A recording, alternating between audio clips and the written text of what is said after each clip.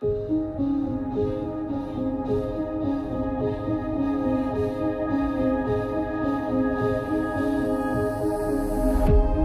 nursing program here at the college is so different, I think, than any other program. So all programs are going to teach you how to become a nurse, but just the level of our interaction and engagement and critical thinking and teaching is so different here.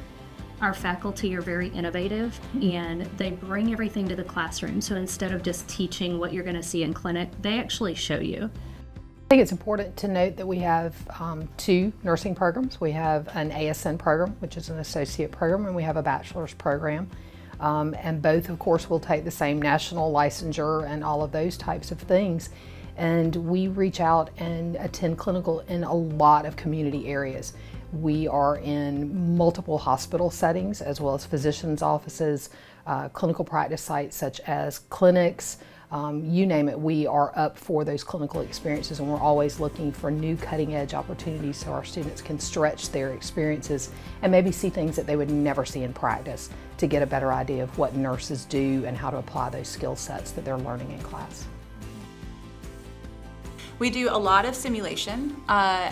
Every scenario that we have encountered in our bedside practice, we try to emulate that or simulate that on campus, and we try to build those experiences for our students to also experience, so that way they can have more real life, hands-on, on-campus, safe experiences with simulated patients, so they feel more prepared when they go to the clinical setting.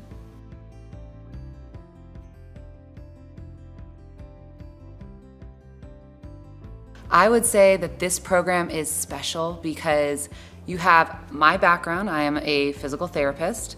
We also have another faculty member, full-time faculty member, that is an athletic trainer and has a lot of certifications in strength and conditioning, as well as a master's in public health. So we have experience in our fields, which makes us unique in that we integrate things that we would do normally in the field in the classroom.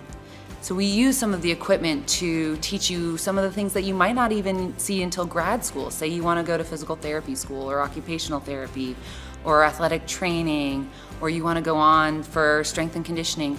We have people on this campus that are going to show you here how to start that process, how to get hands-on experiences that you wouldn't usually get in an undergrad experience.